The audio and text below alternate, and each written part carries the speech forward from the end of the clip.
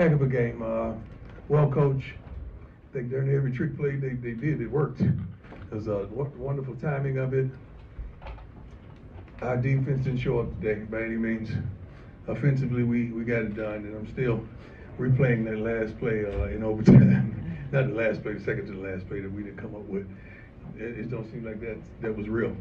It's kind of surreal. But overall, it was a great game. Great for the viewers, great for HBCU. Just great overall game. Hats off to that coaching staff, the head coach, all those players, the fan base, the cheerleaders who I got the opportunity to meet yesterday while I was getting a haircut. Hats off to them. So I'm very unfortunate. Much love to all the JSU fans, but came up short once again. Don't know what to say, but I'm going to find it today. Yes. Dr. Cavill. This is Dr. Cavill inside the HBC Sports Lab. Good afternoon, Coach Sanders. How you doing, sir? With that saying, at the end of the game, as you talking about replaying the second before the last, but actually, if you would have scored in that drive, would you have went to 2 or you just play it all out? I'd have played it all out. I'm very trusting of us, and I felt like I kept feeling like the defense was going to get it together. Sooner or later, they was going to put it together. But shoot, you can't take nothing away from them. They played their butts off. I think they ran 3 plays in this whole game, and it was very effective with those 3 plays. Bill Troji, Sporting News. Yesterday, you said the emotions of the season ending would be tempered a little bit because you know you and Shador will probably be playing or being together again. After such an emotional finish, you still feel that way? The emotions came before the game. In the pre-game speech, it was you guys get to see it probably in 3 days or something like that. I think Tuesdays, we always put it out on Tuesdays. It was something to behold. It was a moment. It was a moment. The whole theme of the message was now. Just that word, now. Vaughn Wilson, HBCU Game Day. Coach, one thing you emphasized all during your time was HBCUs play good football and there are good coaches there. Yes. Just expound on that. I can't speak for the coaches, and I don't know if that's the coach's dream in HBCU just to remain. I say that because there's some wonderful, very talented coaches that can coach their butts off, not just advance to a higher level of college football, but some of these guys should get an opportunity to coach in the NFL. I know Willie Simmons personally, and he is unbelievable as a head coach, as a coordinator. He whatever he chooses to do. And I hired Coach Dancy on my staff because of how good of a coach he is in a desolate place that he probably would have never won. But this man can coach his butts off. Coach McNair at Alcorn. I could go on and on and on, and they don't get credit. They really don't. And anytime I can shine light on them, I'm not just doing it just to shine light, because these guys are really good, and they should be noticed. They should be focused upon. Coach Yes. Sanders, Mike Washington, Dr. Cabill's inside the HBCU Sports. Yes. Immediately after the game, what was your message? What were the words you imparted to those men? Obviously, all kinds of emotions. So Yeah. What was your message? I don't recall, but it was my stuff is not planned, so I don't even recall, because it just once we got them all off the field and did the fight song, and I got a chance to shower and to reflect a little bit and think. Then I just went out there and we prayed as a team, like as we always do. Then I just gave them whatever God gave me. I don't even recall. I'm pretty sure we recorded it. We record everything. You know I keep receipts. So you'll probably see that. I don't know when my son schedules that to come out, but it was very thoughtful. It was very thoughtful. And it was still dealing with the theme of the now.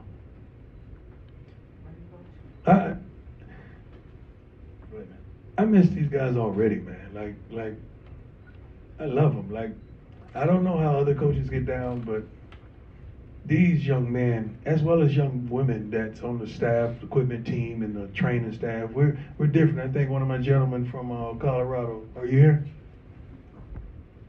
He's been tailing me and doing a wonderful job. and he wanted to see how we move.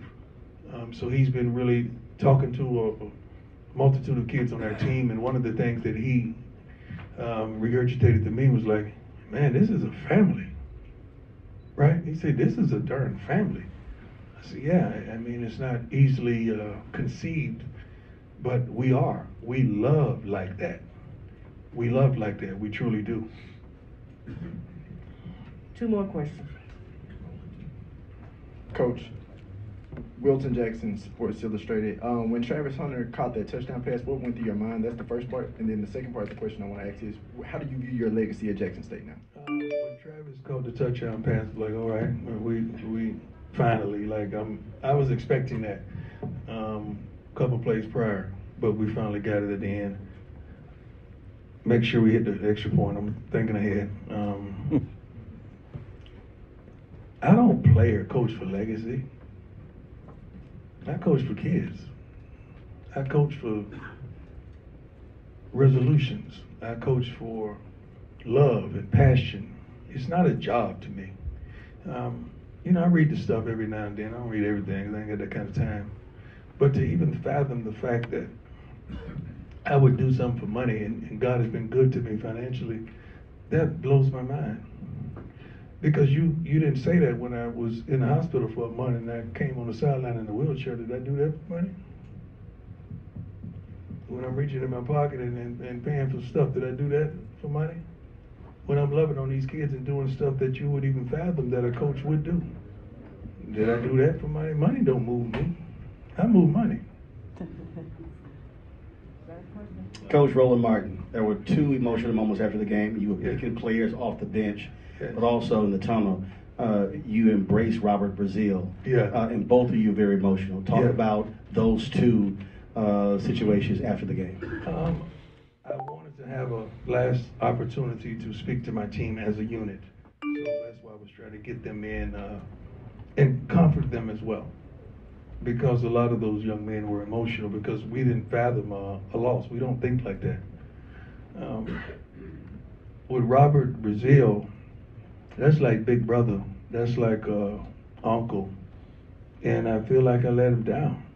Like that's my man. Like I call a few people before accepting the job to let him know what I was contemplating. And he was one of the ones because I wanted his blessing. And I wanted to understand the lay of the land because I didn't really know a lot about the HBCUs. And he's been there every step of the way. He's done things that you don't even understand. But he's been there for me to give me guidance and comfort and love and wisdom.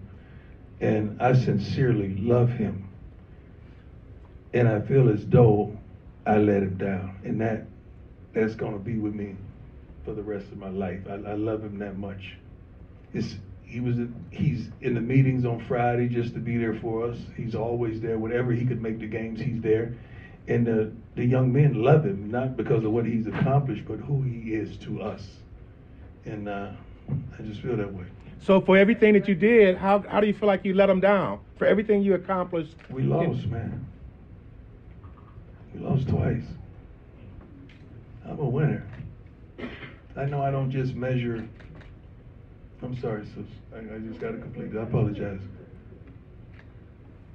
I don't measure everything by W's and L's because, you know, graduation rate, people staying out of trouble legally. I think we have several kids that are fathers. I want them to be great fathers. You can't measure that kind of stuff. But, you know, not winning, you measure that kind of stuff. But I feel like we've won, but we didn't win that game. But that's just me. I just feel like I let him down. And that hurts. I love him that much. I want to make note to a man that's been there for me. You know, throughout all this, I've lost several people through this short journey of Jackson. And my pastor was one of them. And God sent me another man that has filled that void and then some. Is Pastor Smith, you here? God, I love you, my brother.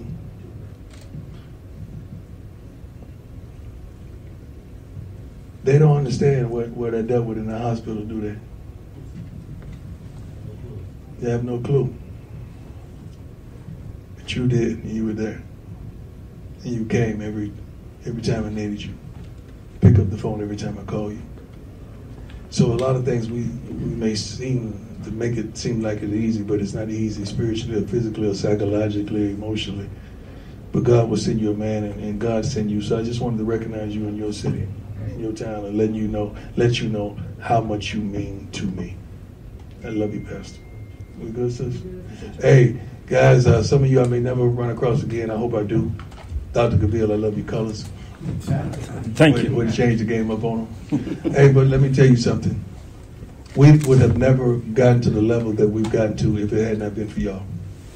The good and the bad. You know, some of y'all just got a negative pen and you're going to do what you do. God bless you. I need you too. I need y'all too. Because then another guy with a positive pen going to flip that whole thing. But thank you just for shining light on HBCUs. I'm not walking away. I'm going to still always love HBCUs in my time. Ashley Robinson gave me an opportunity that was phenomenal, and I was able to maximize my moments. But if it had not been for those opportunities, I probably wouldn't have received those other opportunities that I have received. So I'm forever in debt. I'm going to miss the Sonic Boom with all my heart. Dr. Little, our cheerleaders. I mean, so many people. I can't be on to have a roll call. But I thank y'all, each and every last one of y'all, for what you've contributed. White, black, Hispanic, Asian, anybody that has ever reported, not on just me, but HBCUs, and uplift this whole movement. The movement don't stop with a man, although it may have started. The movement gonna continue with a plan. I'm gonna say that again. The movement don't stop with a man, although it may have started like that. But the movement is gonna continue with a plan. God bless. God bless. What a football game. Two great teams battling. And that was a championship, national championship caliber type game right there. Hats off to Jackson State University. Obviously a very talented, well-coached team, and they had a great season. Excuse me. I thought our staff did a heck of a job of getting these guys prepared. And aside from, schematically and everything, you got to pour into these men mentally as well. And they see some of the clippings and you hear some of what people say about us and them and, all that stuff. And we talk about being great. And being great here starts with belief. Believing in yourself, believing in the program, the play calling your teammates. And I just, I'm so proud of my guys. I'm so happy for my university. And, like I always said, since last week of the press conference, it's so much bigger than me. It's about North Carolina State University first and foremost. And it's about the MEAC. And I'm just a piece of it. I'm the spokesman for our program. But I take my hat off to our guys. I love them to death. They had a chip on their shoulder. The disrespect was real since we've been down here. We come to the press conference, and many of you were here last week. Their athletic director addressed us as North Carolina A&T State University. I mean, come on. We pull up to a dinner the other night. Buses won't move. They got to drop our guys off in the middle of the street. Pre-game, we supposed to come out at a certain time before the national anthem. For whatever reason, the other team wasn't ready, so they stopped everything. My guys sat in the tunnel for 10 minutes in pre-game, waiting to come out. But it don't matter. It doesn't matter. We're a resilient group. We play good football, and I said that before, and I'm proud of my guys. But like I said, they're going to put some respect in our name in Black College, and I think they're going to do that now.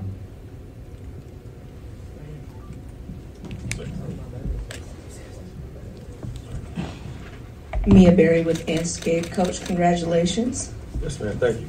First part, you won the inaugural Cricket Celebration Bowl as an assistant coach. How does it feel being this homegrown kid that's bringing it home to your alma mater? In second half, you said Central wasn't doing anything different. You were going to play your brand of football. We saw a little trickery along the way. Can you talk into what went into some of those trick plays in the decision making? Right. this means so much. The folks, the Chancellor administration brought me back. Obviously, I'm an alum, and my parents went to North Carolina Central, so I had a chip on my shoulder, and I had a little motivation to try to get North Carolina Central back on top. And I'm really happy, that I had an opportunity to come back and lead this program, and I'm humbled. It's an honor. I don't take it lightly at all. And as far as our game plan for today, I told folks that we're gonna do what we do, and we run the football, and we're a physical football team, and it starts up front. So we let our guys Mookie and Pee Wee run that rock today, and we saw some things that were open, and we were able to take advantage of. I thought the fake punt changed the course of the game, and then obviously the 2-point play late, throw back to Pee Wee. We talk situations all the time, and we got to be prepared for every situation when it comes to this game. So that was a play we've been running for a while, and thought it was there, and the guys executed it. Coach Ernest Rex, MTNV Sports. I'm sorry, where are you, buddy? Oh, okay. You noticed all the disrespect, right? And if you were able to kind of talk to us about it, that means you noticed it, you saw it. Did you point it out to your team before the game to let them know what was going on, or did you just... They saw it. They the ones sitting on the bus. They the ones that got put out in the middle of the street. They saw it. They saw that we were sitting in the tunnel 10 minutes before we come out. Everybody in America has a script that we go by. All right, we play on national television. It's the first time I've seen script change. So I didn't have to say anything to them about it. We control what we can control. Bottom line. And nothing's given to you. If you want something, you got to go take it. And, we deal with adversity all the time, and that's such as life.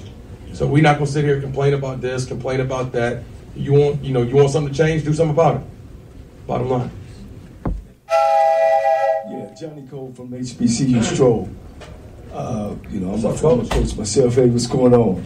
I tell you, I watch you from the time you came on the field, and I want to say that you and your coaching staff, man, I've never seen a varied coach from the time you came out to the time you finished the game. The calmness on you that I've seen just through the whole course of the game. Was it something about watching film for 2 weeks? I think you guys got a chance to watch. That it was about something about Jackson State that you knew that y'all could attack and to be able to win the football game. You seemed so confident about that we were going to win this football game. Yeah, I was confident. It wasn't more so what we saw with Jackson State. It was our guys. And I said we have a good football team, a great football team. And I said that we didn't really truly have that. I shouldn't say it anymore, the star power, because we got player of the years and all this FCS All-Americans. But it's more so about team and team chemistry and things of that nature. And I've seen our guys grow every week from the beginning of the season, and we continue to get better. I saw over the last 2 weeks we had really, really good practices. So the guys knew what was at stake. The guys were hungry, and we had something to prove today.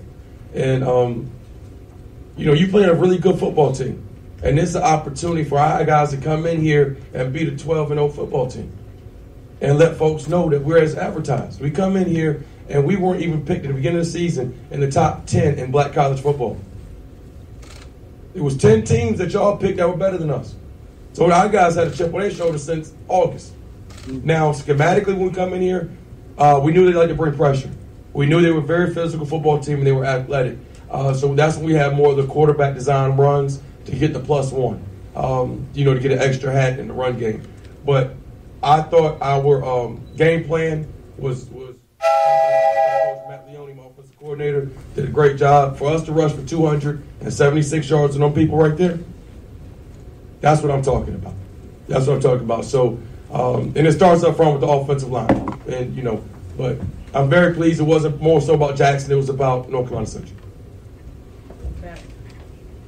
Hey, Coach, Kendrick Marshall, SEC Sports. I'm sorry. Yeah, start the game, you guys threw deep against Travis Hunter. You got a big play, and you guys ran right at JSU's interior front, which has been the strength of their team for the last 2 years. What message did that send for you guys to be so aggressive on those 2 moments? Okay, again, it was about us and about our game, what we do. And we weren't going to run. I respect Travis Hunter. He's a great football player. But at the same time, we can't go 60 minutes and not throw at him. Okay, so it wasn't like we were just trying to take a shot at him to prove anything. No. That's what we, the progression that was open. The receiver we had a good throw, great catch. Running the ball in between the tackles. Again, like I said in the press conference, we're gonna do what we do, and we got a strain with the offensive line. We can't put in a whole new offense. So at some point, offensive line is gonna be all against them. You got to strain and win your one-on-one battle. And guys took pride in what they were doing, and we executed. Coach Raphael Haynes with the three-point conversion. Raphael Haynes with the three-point conversion. You talked about how media, the viewers learned about you all. But what did you learn about your team, and not just your team, but yourself as a coach this year? How can I say this and be humble?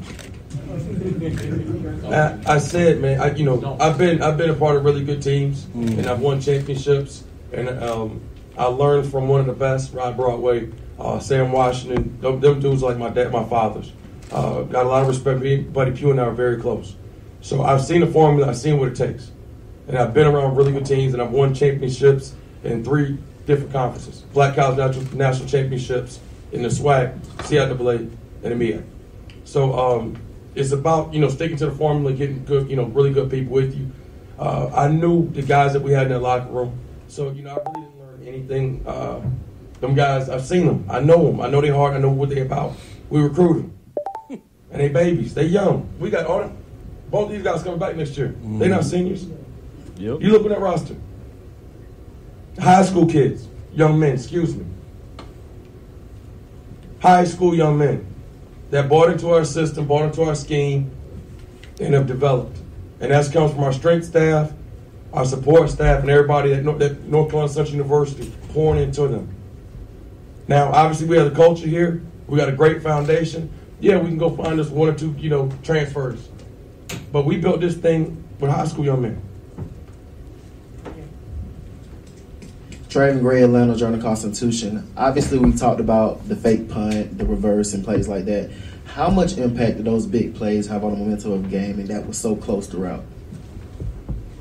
When it's a one-possession game and it's back and forth, and you're driving and defense finally gets a stop, and I thought moved the ball pretty good in the first half, and then defense gets a stop on us, and then boom, you hit them with a fake punt, and defense got to come back on the field. That wears on you, especially your psyche. And you got to keep people on their heels. So we have some more stuff cooking too now. We have 1 or 2 more.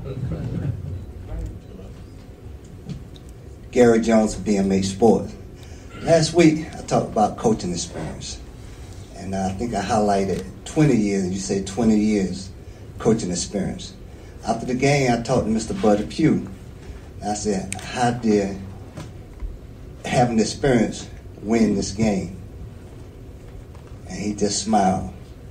So this 2 years straight, do you think experience, coaching experience, won this game again? I don't think it was more so coaching experience, really execution, being able to run the football. They rushed for 68 yards to our 276. They threw the ball for 349. Okay, you're gonna win games throwing the ball, but to win championships, you got to be able to run the ball. Okay, when you run the ball, you can keep Shador off the field. Mm-hmm. That was our game plan. How do you stop him? How do you stop their offense? Keep him on the sideline. Yes, sir. We had 38 minutes of time possession to their 21. That was the game plan. First quarter, 10 minutes to their 4 minutes. So they beat us time possession in the 4th quarter. But that was the game plan. If I can run the football and keep them on the sidelines, we're gonna be in good shape. That's right. Stephen Gaither, HBCU Game Day Coach. Congratulations! You told us back in Norfolk a couple of months ago. Here we are. But talk about Davius. You guys will be forever linked. Just talk about what it was that you saw in him initially, and then today when the game was over. Kind of, I'm guessing this is coming to fruition. When you get a chance to see him, you see how mild-mannered he is, how humble he is. Obviously, he has all the physical attributes to be great, but he's a leader, and he's definitely not going to get too high, get too low. Just a great young man. And he's a warrior. The kid had surgery on his hand 2 weeks ago. All right, we broke his finger the last game of the season. Bad snap, reached down. The doctors couldn't wait till after the season to fix the ligaments in there. So he had surgery on his non-thorn hand. So he did this right here today and ran the ball for over 100 yards, whatever he did. All that today, just coming right off of surgery. Mm-hmm. Paul Briggs, MEAC Sports. Coach, last year you guys was in the MEAC SWAC championship game at the beginning, SWAC challenge at the beginning, and now to be in the Cricket Celebration Bowl championship game a season later. Talk about the journey going from the beginning of the season, now playing at the MEAC SWAC and the end of the season. They talk about starts in the A and ends in the A. And for you to be able to play a great opponent like Alcorn State last year, and what Coach McNair has done with that program, they have a great program, and they're very athletic, and you're going to have a battle when you play them guys. And then, here, and I was messing with alumni last night, they talk about get to Atlanta. Well, we here, let's talk about you got to win in Atlanta. So for us to come back down here and play here again, can't say enough about this. Y'all look at the energy in that building. The NFL commissioners in here, it's a sellout. The energy in there. And then people want to talk about playoffs, like how the Irish say playoffs. Practice. Come on, man. Let's be real. But that's an unbelievable experience to be able to play. For our guys to have the opportunity to play here in this, and the bands were rocking. That's what black college football is all about. That's what it's all about. And I'm happy for our guys to be able to have an opportunity to experience that. Last one, Kavil. One more right here. I'm sorry, Joshua. I'm sorry. Okay. Shakira Martin with MEAC Sports. Coach, congratulations. Thank you. Just walk us through what this game and this win does for the MEAC conference, especially on a platform that was basically set for the SWAC. Your players talked about how when they came in, the spotlight was on them. They were able to chill and do what they do best. What does this do for the conference? It'll continue to show everybody that we play really good football in our conference. I don't expect a whole lot of change, and when we get back to Durham, the roads be paved cold, nothing like that. But as we can, Kyle. But again, we further prove that we play really good football in our conference. Bottom line. And I'm sorry, what was the second part of the question? Just what does it do for the conference? Oh yeah, that's it. And again, we didn't have much pressure on us. And, we humble. We just play the game, man. We don't need to do all that talking. We let our work speak for itself. This is Kenyatta Cavill. Hold on one second. I'll only answer this question if he has a MEAC polo shirt on. No, I won a North Carolina Central Championship. That was my shirt. Now, since you're going really hard like that. And I wanted to say it's been a pleasure to follow you back at the beginning in Norfolk. And you talked about the journey and concluding it right here in Atlanta with the Celebration Bowl. As I asked some of the players, there's a limited opportunity to win a championship, whether that's at the interscholastic level, intercollegiate level, or the professional level. You've done that now. Talk about how you feel about taking the journey. Well, that's the fun part. When you see that, you come from, our struggles from when I first got here in 19 to we improved, but then we struggled here. And then, people kind of counted us out when we lost to South Carolina State this past year. So I think that's what makes men, is when you have to go through adversity. And that's what makes teams. And it's hard to win championships. And I've been blessed to win several of them, a lot of them. But that's one thing, like you said, nobody can ever take away from these young men, their legacy. When they come back 10, 20 years of homecoming, or they telling their story to their kids, man. We had a 10-win season. We won the MEAC. We won the Celebration Bowl. Who'd y'all play? Daddy, who'd y'all play? We played Jackson State. So you can't take it away from these guys, and they worked for it. They earned it. And, I love them guys, man. I'm so happy for them that they have an opportunity to experience championship, and we win that thing and bring it back to Durham. Thanks, Coach. Appreciate your time. Thank you guys for your coverage this year.